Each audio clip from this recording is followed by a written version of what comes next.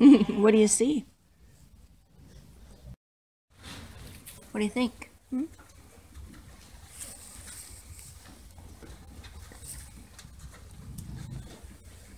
Yeah, you're a pretty cute little guy. Welcome to day 4 of the My Wool Mitten podcast November vlog.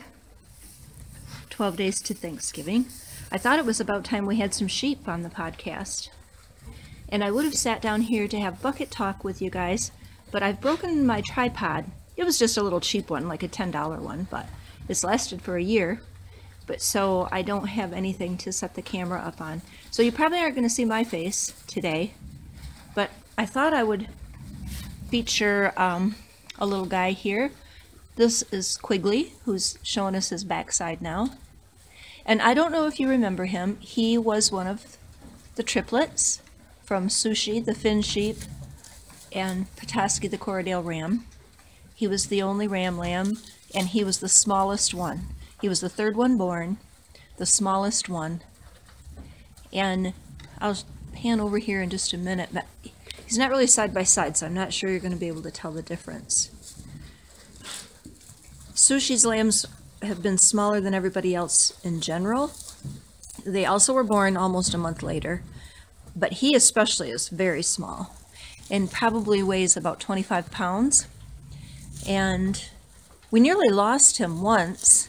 He was out with his sisters and his mother, and everybody else was doing fine, and he was out with them, but you know, you just could see that he wasn't quite thriving. So I had to bring him in once, and look, they love the stray leaves that are in the hay. So he got fed separately, doctored a little bit, you know, some little extra energy, checked for worms, you know, that kind of thing, which he was fine, and he bounced back and went back out. But I don't know. My idea was that he would go to market. He's not anything we'd use for a breeding ram, and I don't normally keep fiber pets, but it was time to go to market. He's so small, and I just didn't, I don't know, I didn't feel like it was fair to him. Wouldn't have brought much money anyway. And as would be the case, he has got the most divine fleece. So the reason he's in this little pen by himself is because, first, even though he's small, he knows he has boy parts, and so he is in here next to the sheep. They can go indoors and outdoors. He can't, but he's due to be weathered this weekend, which means castrated, so he won't be able to sire any lambs. Is he not the most adorable thing? He actually looks to me more like a Shetland sheep.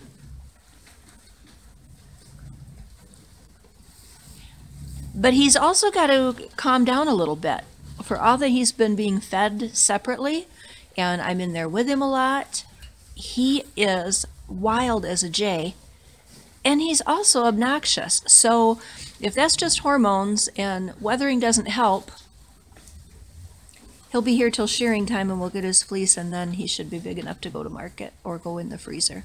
We'll see. But that's what I thought I'd show you today. Now I'm gonna stand up here. I'll even pause so it's not too herky-jerky. Just a minute. Now here are the ewe lambs. On the left here, that's one of his sisters. That's another Finn and Corriedale, and she just squeezed into the other sister. The white one here is Finn Border Leicester from Ninja.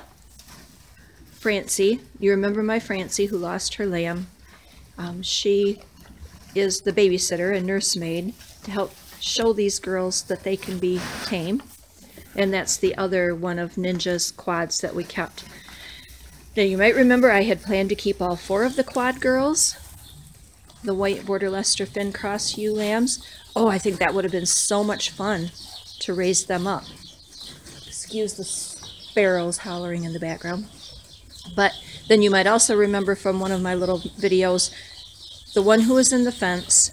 There actually were 2 of them that were always in the fence, and they just weren't tame. They were obnoxious. So they went to pay for the water heater, and I've kept these 2.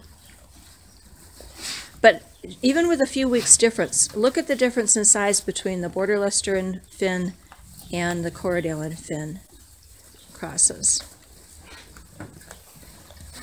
Francie, are you pushing them girls around? Let's see if I can do this without sticking my finger in the way. Hi, sweetheart. Yeah, look at you. Now, these guys can run in and out, but I shut them in at night. Do you want a pet? And they're in here to get used to being handled and be able to get a little extra feed. I think you can see some of these curls. We need to have coats put on pretty soon. And then the Corriedale and Finn have just beautiful fleece. Quigley, what do you think, buddy? He's getting a little better. I'd love to show you his fleece, but look at his little pot belly. That comes from being sick when he was 2. I'm hoping he'll grow some.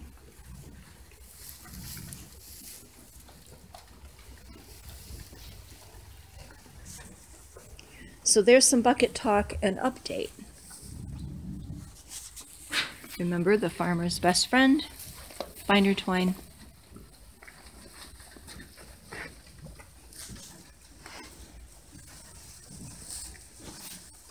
Francie, are you going to say hello? Just looking to see if they missed any greens.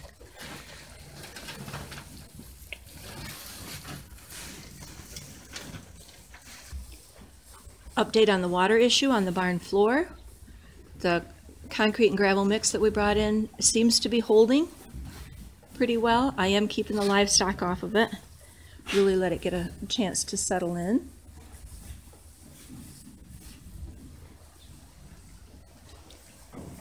We only have a little bit of snow left. It's probably not even showing.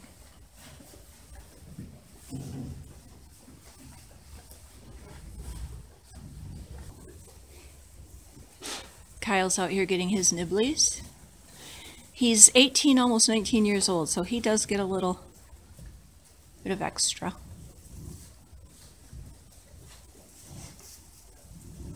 Don't you, bud?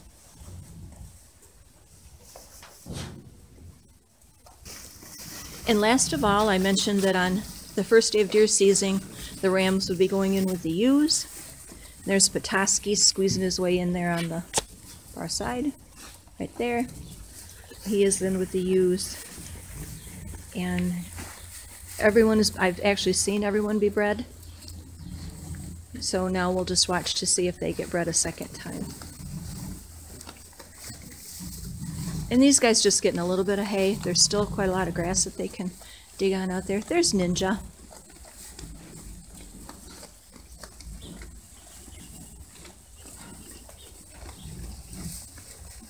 Petoskey.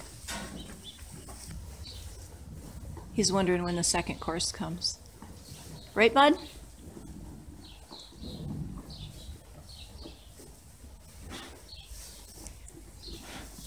So all that's left, oh, look at all the binder twine. So all that's left now is to fill water and to open the gate so these guys can go outside. You're cute. So there's a little sheep talk for today. I thought you guys might have been missing seeing these guys.